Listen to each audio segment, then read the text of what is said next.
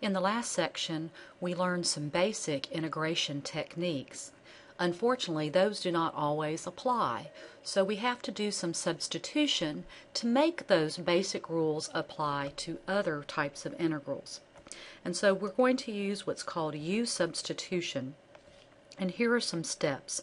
But basically, what we're going to be doing is we're going to take mainly the most complicated part of the function and make that u, and then we've got to find that du. So our goal is to make it into the form of u du, maybe u to some power, so we can use the power rule, 1 over u du, so we could use the natural log rule, etc. All right, so let's just kind of dive in and see how we do that. Right? This first one, we have these two functions being multiplied together. You might notice that this one has a squared. So that would be the more complicated function. Let's let u be the inside function. That's kind of this part. So let's let u be x cubed minus 2x, and then take the derivative. So du would be 3x squared minus 2 dx. Now this is where you kind of look and see if you can play a matching game. Alright, so I've got the integral. I let this be u, that's squared, and look at what I have left. Exactly what that is, which is du. Now I can integrate that using the power rule, which means we raise the exponent 1 and then we multiply by the reciprocal of that exponent. But don't forget to put that plus c. We're not done because the original problem was in terms of x and mine is in terms of u. So I've got to go one more step, which is here. I've got to replace u by g of x. So this is 1/3 what was u, which is x cubed minus 2x raised to the third power plus c. This takes a little bit of practice to kind of maybe recognize what you want u to equal to. Let's look at this next one. Alright, well certainly the denominator looks more complicated than the numerator. And remember, anything you have to a power, you usually want to let u equal to the thing without the power. Let me restate that. Take that with the power, but when you're letting u take away the power. So let's let u be this. Then du is 4x dx. Now let's see if we can match. Alright, 4x dx, all of that is du. On the bottom I have u, and I'm sorry I've kind of drawn over it. Let's see, that was to the third power. All the top, 4x dx is du, and on the bottom that's u to the third power. Can I integrate that? Yes, because I can rewrite this as a negative exponent and then use the power rule. So add 1 to the exponent and multiply by the reciprocal of the new exponent. Then you want to make sure you go back and replace u with your function of x. So I have negative 1/2 times 2x squared plus 3 to the negative 2 power plus that unknown constant. Right? This next one, we have a square root. Obviously that's the more complicated part, so I'm going to let u be what's underneath the square root. Take the derivative, and then let's see what we've got. Right? If you notice, 3t squared dt is du. So all of this is du. Right? Inside here, that's u. The square root is the 1/2 power. And voila, can use that power rule again. So add 1 to the exponent, multiply by the reciprocal of that new exponent, and then replace u with that function of the original variable, which in this case is t. Next example. Again, both of these look pretty much the same, but the denominator at least is a binomial, so let's let that be u.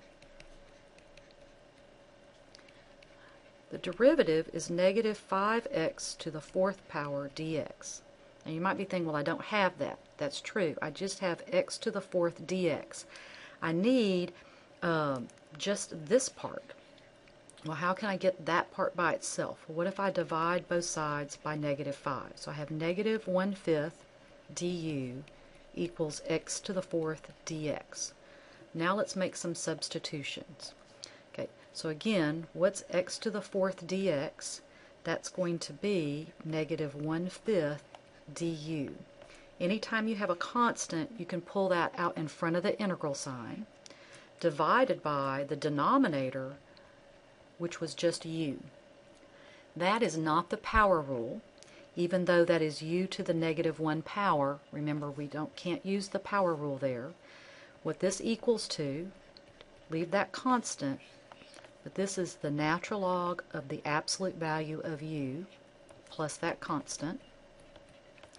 Then go back and replace what was u, which is 1 minus x to the 5th plus c. Now we have an e. Well, we know how to integrate e to the x dx. That's just e to the x plus c. So let's see. We don't have x, we have a -2x. Sometimes we let u equal to an exponent, especially when you have an e, because that's your variable, it's in the exponent. So let's see how this goes. If u is -2x, then du is -2 dx. Well, so far I've got e to the u, but I just need a substitution for dx. So just like on the last example, I'm going to divide by -2. So dx is -1/2 du. So I'm going to replace this dx with the du, but I'm going to leave that constant on the outside. All right, now that rule matches this rule. So I have -1/2 e to the u plus c, which is going to be -1/2 e. My u is -2x. So when you're dealing with the e function, 99% of the time you're going to let u equal to that exponent. Here we come again. Well, not quite the same exponent. We have a product. But again, anytime you see an e, the first thing you should try is let u equal to that exponent. Let's take the derivative.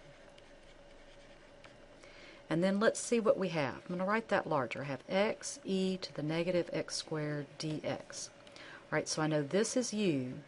The question is do I have x dx? That's what I need to solve for.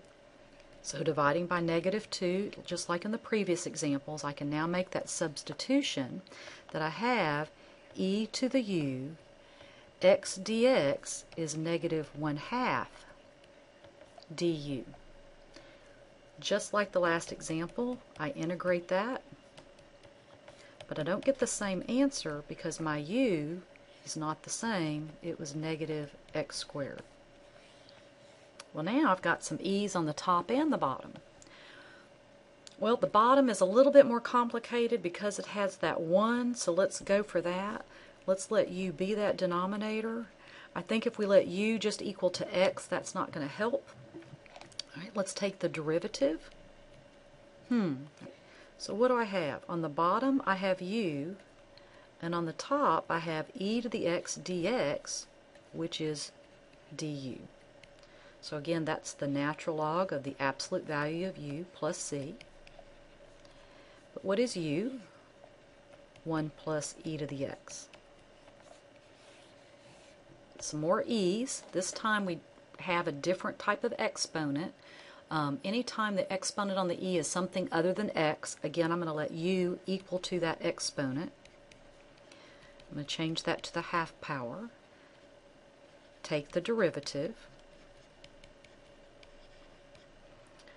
Let me rewrite that. That's 1/2 over times 1 over the square root of x dx. Sometimes it helps to kind of separate that. Right? So on top, I believe I would have an e to the u. It's this other part, dx, divided by the square root of x. That's close. So I just need to multiply both sides by 2 here. So So I have dx divided by the square root of x. So my integral is e to the u, and then all of this part, dx over the square root of x, is 2u. Let's see, somewhere along the line I've made a mistake, because when I took the derivative, that should have been du. There you go. That would make sense. So I have 2 du. So I have 2e to the u plus c, 2e to the square root of x plus c. Alright, so just to review, when I took the derivative, I should have had that du there. More e's. This time, hopefully, we're going to go back to what we kind of started out with. We have a binomial raised to a power. So let's let the u be that binomial. Take the derivative, alright, so we e to the 2x times the derivative of the power, and the derivative of 1 is 0, so that would be dx. Alright, let's see if we can kind of play the matching game. I have e to the 2x dx. I have just this part in my problem, so dividing by 2. So let's see if we can make that substitution. Here I have u cubed, and this part, which is here, is going to be 1/2 du. So we raise the exponent to 1 more, multiply by the reciprocal of that exponent, put our constant,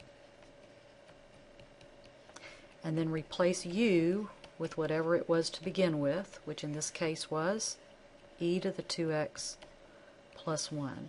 I hope you're seeing the pattern. It does take some practice, but it's not real hard. Okay, now these are 3 different problems, all with the natural log. Alright, we do not have a rule to integrate the natural log.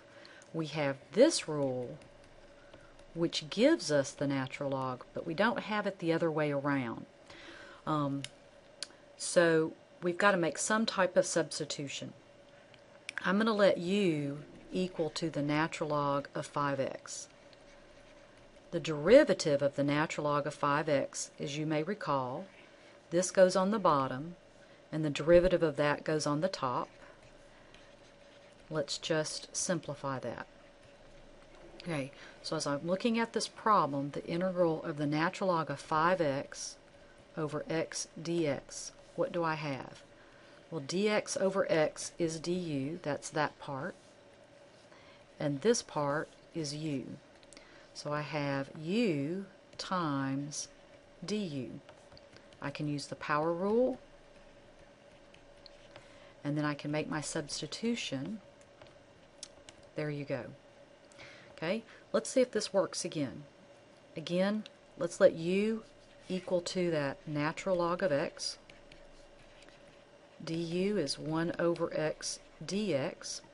So as I go back to my problem, I have 1 over x natural log of x dx. Let's play that matching game. This and this is du. So I have du, but I have the natural log of x, which is in the denominator. That's u. Now that looks weird. How do you integrate that? Right up there.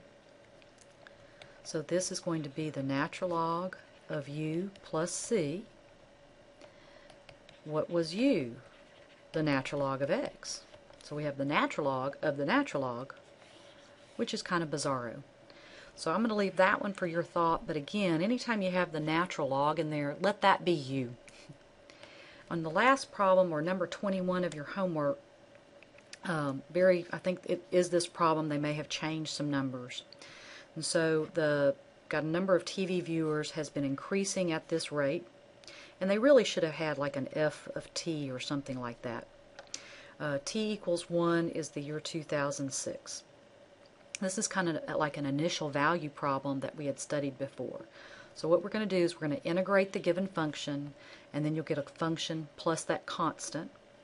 And then this is your initial value. So when x is 1, y is going to be 9 times 5/2 to the 2/3.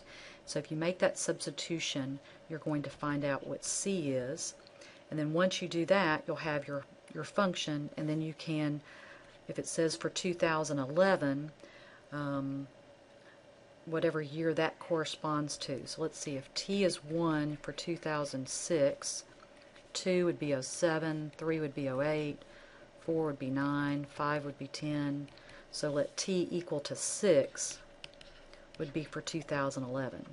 But again, it's that initial value problem you're integrating. But to sum it up, what you've got to do is you've got to take integration problems and make them fit those basic rules we learned in the previous section. And so we talk about U-substitution. Sometimes it's the inside function. If it's an e to some weird power, you're going to let that be u. But the key thing is make sure you have that du. If you have an extra constant, as you saw, that's okay. Those constants can go outside the integrand.